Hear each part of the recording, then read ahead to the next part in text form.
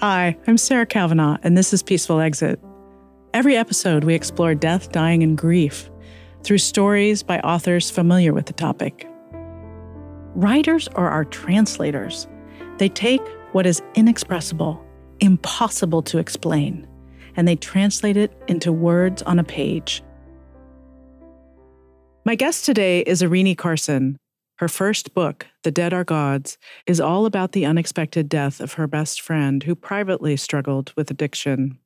If you've ever felt like you needed permission to grieve or your grief just wasn't understood by others, this book and this episode is for you.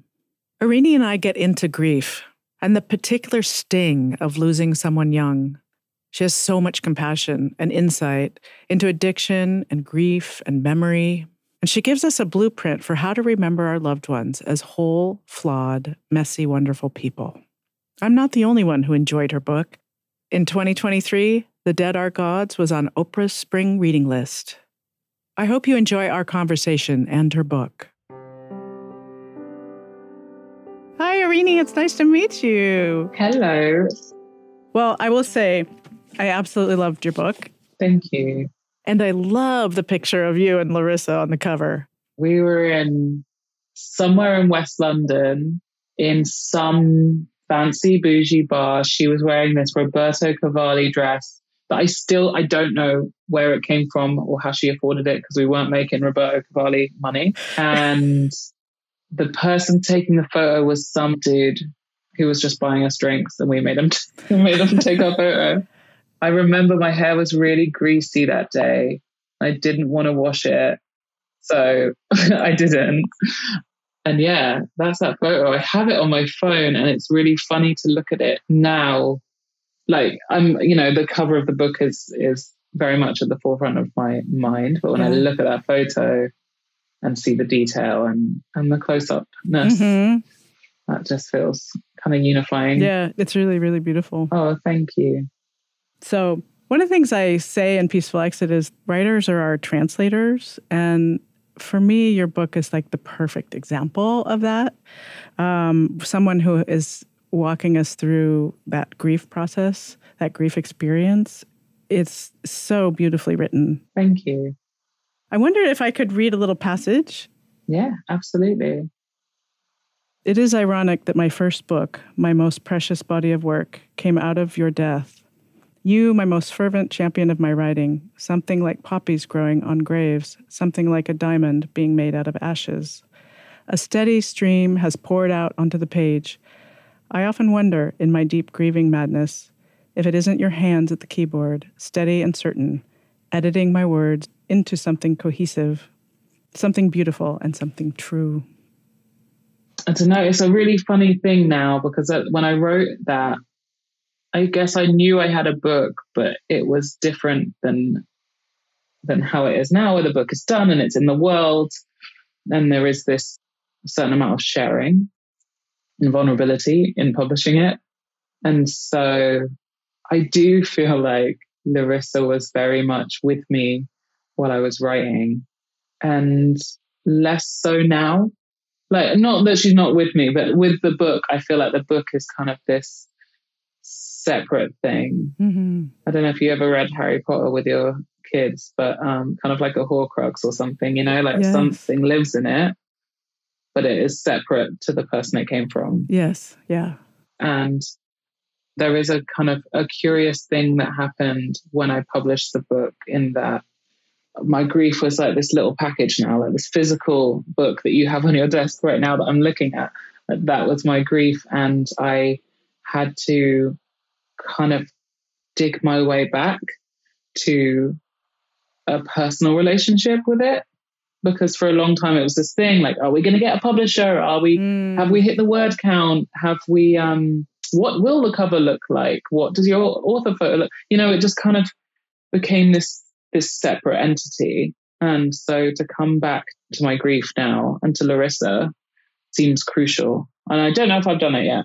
I'm working on it. Do you feel like it becomes sort of rote because you're talking to a lot of people about the book as a separate entity, that it pulls you away from the grief? Yeah, a little bit. The thing that has kind of anchored me are the book readings that I've done, because those feel almost like a grief group. Mm-hmm. Because people end up sharing, like people want to talk about these things, as you know. Yes. And in the rooms that I've read in, it's felt permissible to do so. So in that respect, it kind of pulled me back into my grief, those moments.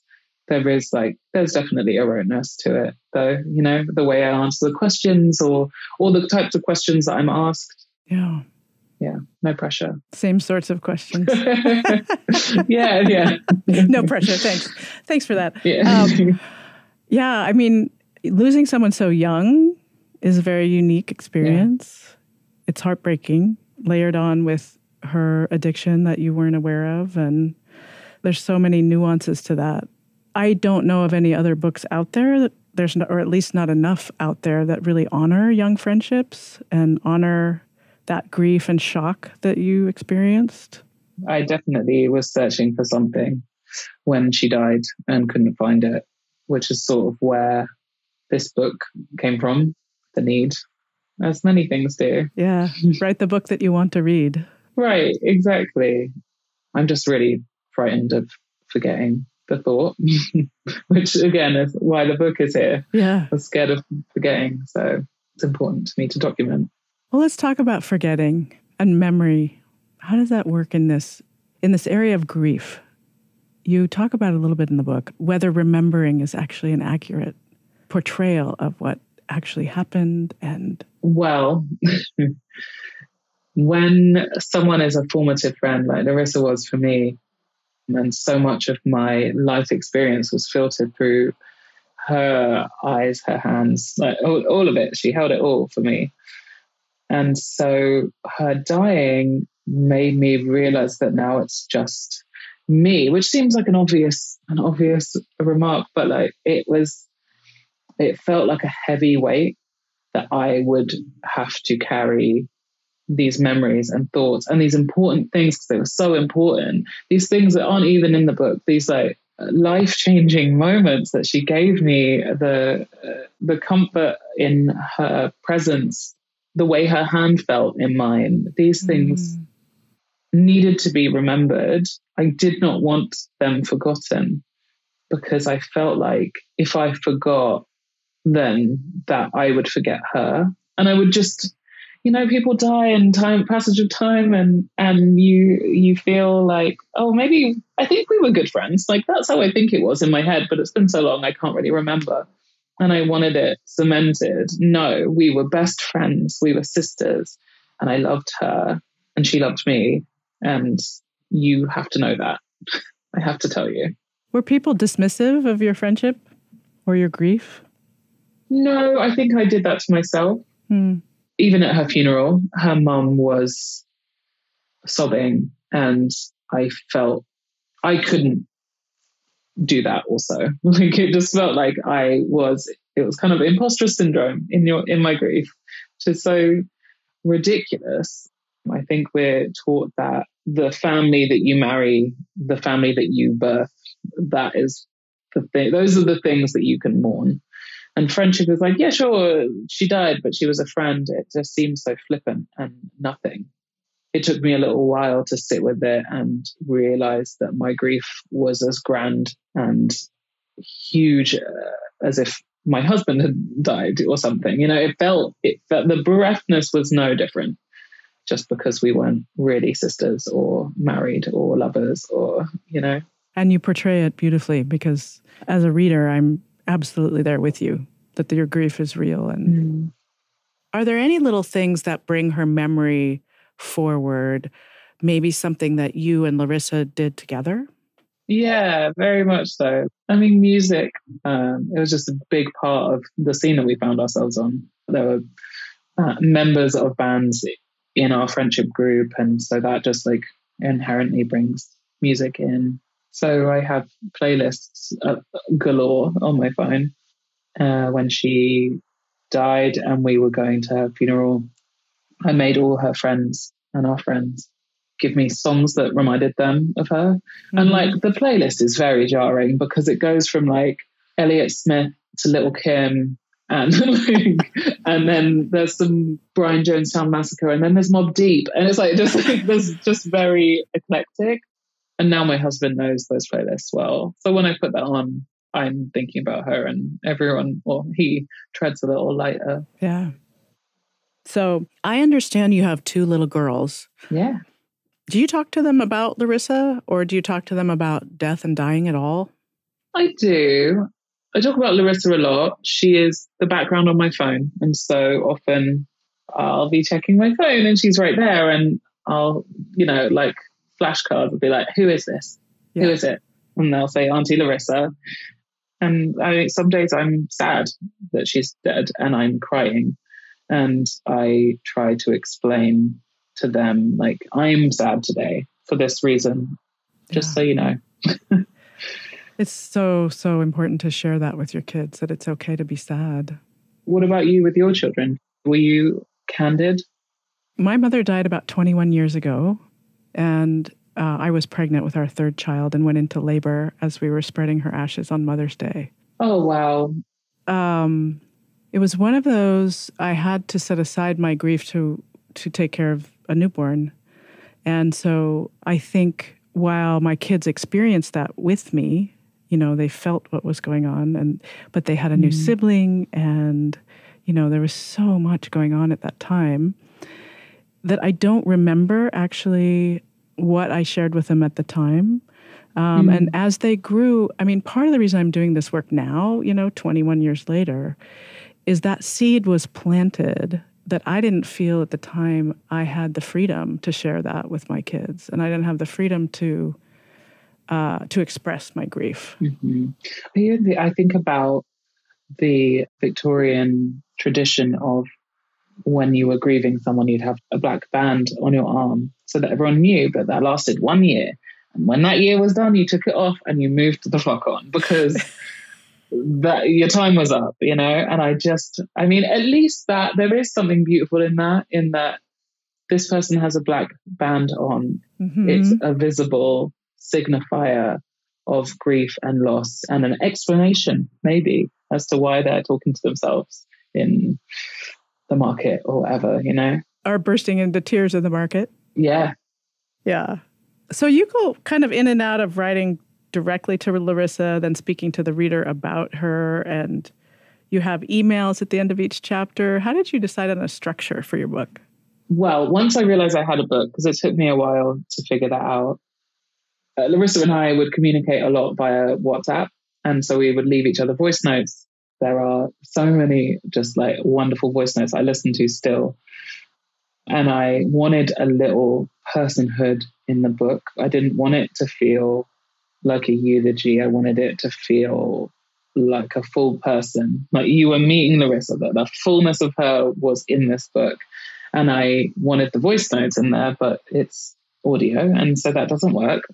So I looked through our emails and we have so many. What's in the book is not even scratching the surface. There's so much. And I picked the most appropriate ones.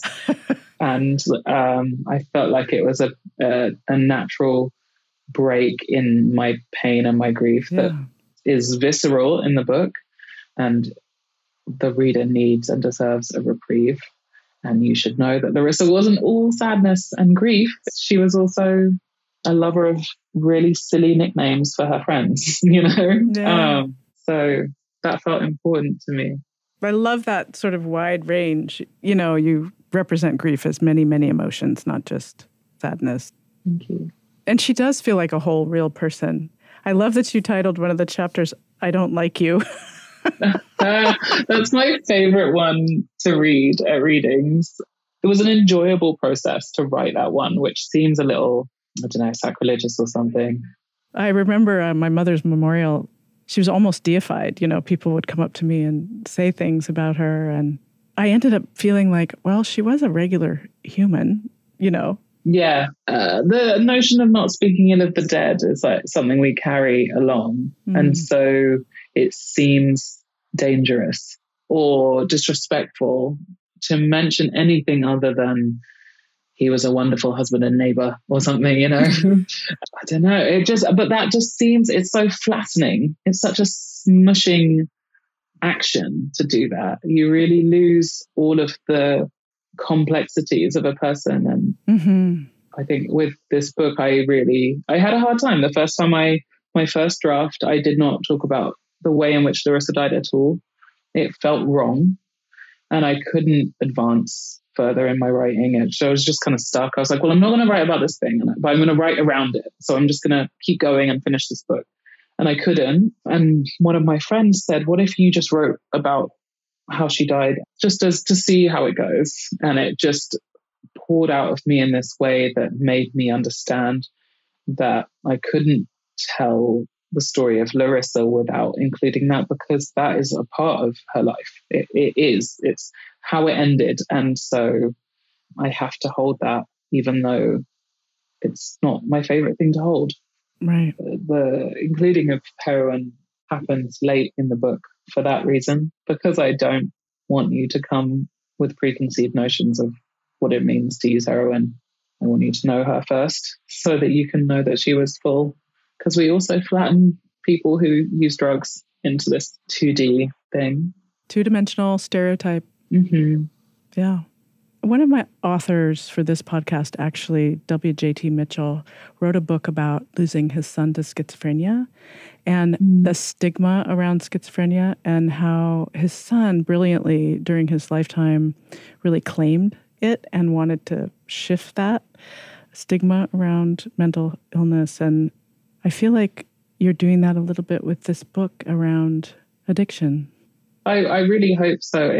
It was a hard one because I was reluctant to include it, and then understood why it was essential if I was going to tell this story.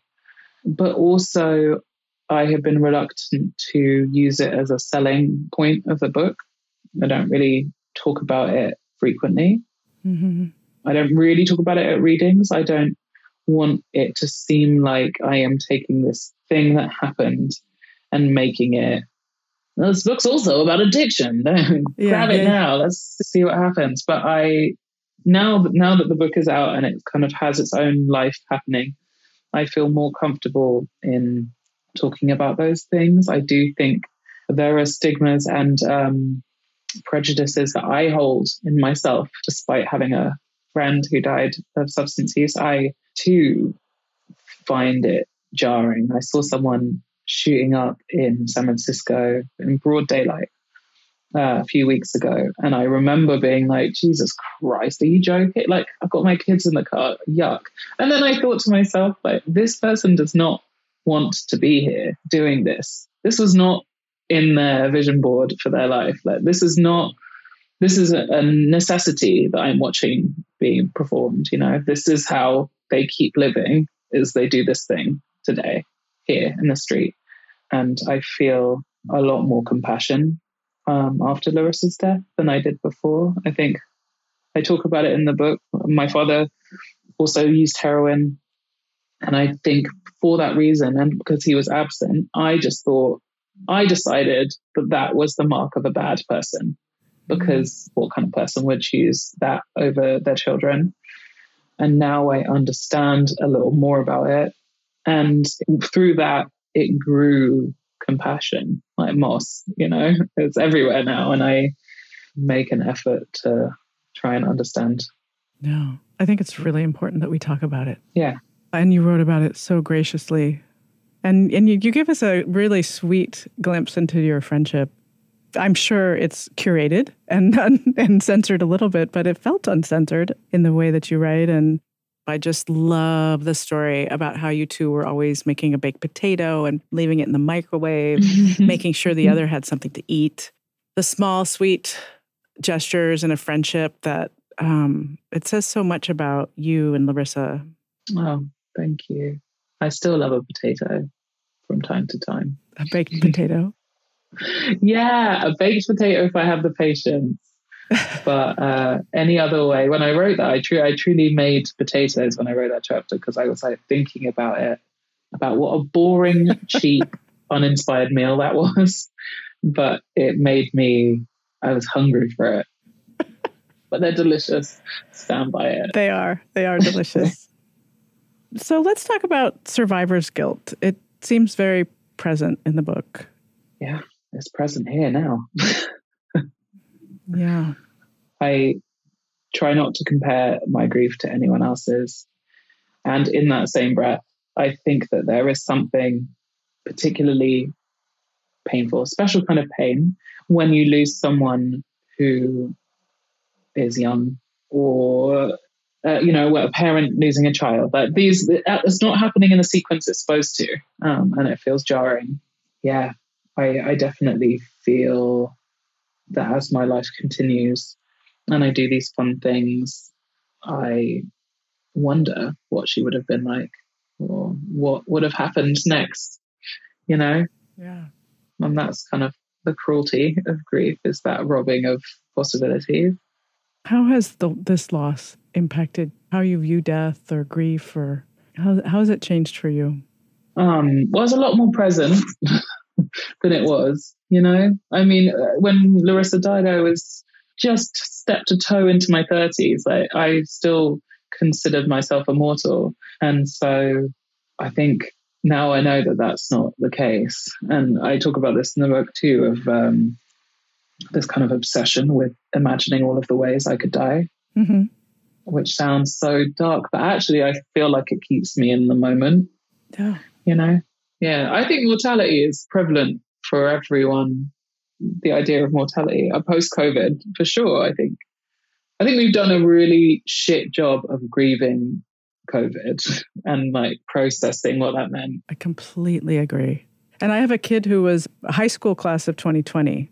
My husband and I were just talking about how robbed those kids were.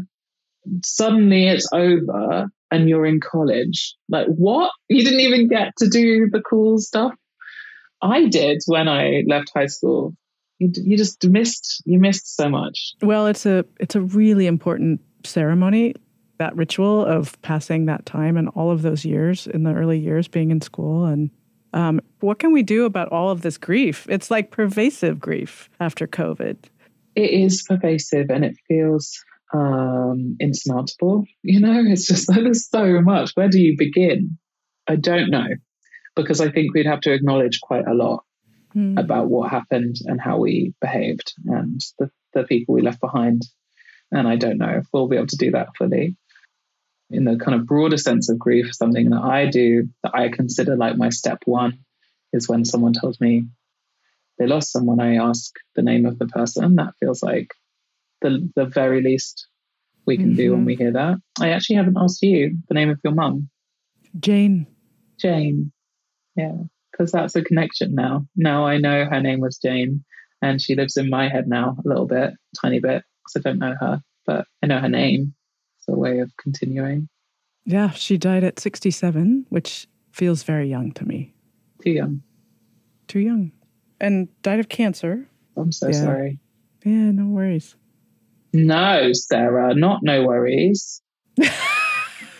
See, you did it too. I did it too. You brushed over this thing because you wanted me to feel okay, but it's okay. It's true. No, we're working through it. We're working through it. I know. It's interesting because lately I've missed her a lot more. I think maybe that's because recently became empty nesters where everyone has moved out, and it's the new phase of life. Do you think that now you have space for your grief in a way that you didn't before?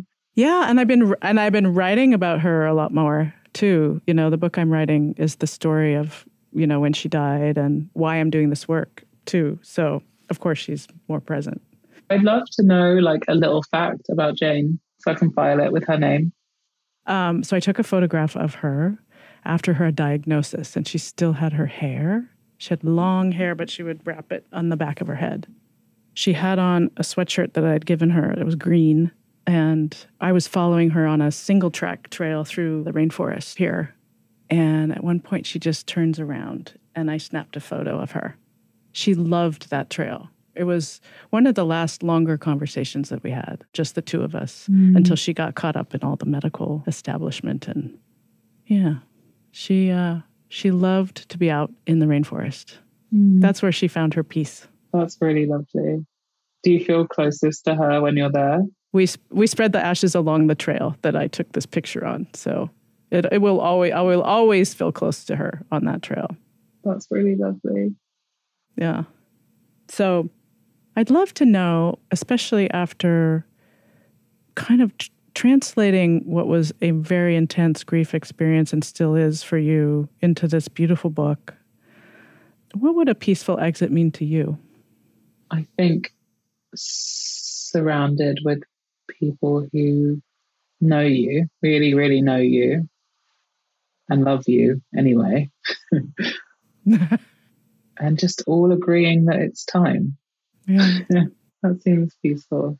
I love these stories of people living with terminal illness who decide that they're ready to die and being in places where they get to make that choice. I love the confronting of it. I love the idea that death is a door and we could walk through it. That's quite nice. Well, thank you for this. Yeah, you're so welcome. And thank you for this conversation. And I just really, really appreciate your time, because that's the greatest gift is your time. So thank you. Oh, man. Thank you, Sarah. What a treat. Thank you for listening to Peaceful Exit. You can learn more about this podcast and my online course at my website, peacefulexit.net. If you enjoyed this episode, please let us know. You can rate and review this show on Spotify and Apple Podcasts. This episode was produced by Large Media. You can find them at larjmedia.com. Special thanks to Ricardo Russell for the original music throughout this podcast. More of his music can be found on Bandcamp. As always, thanks for listening. I'm Sarah Kavanaugh, and this is Peaceful Exit.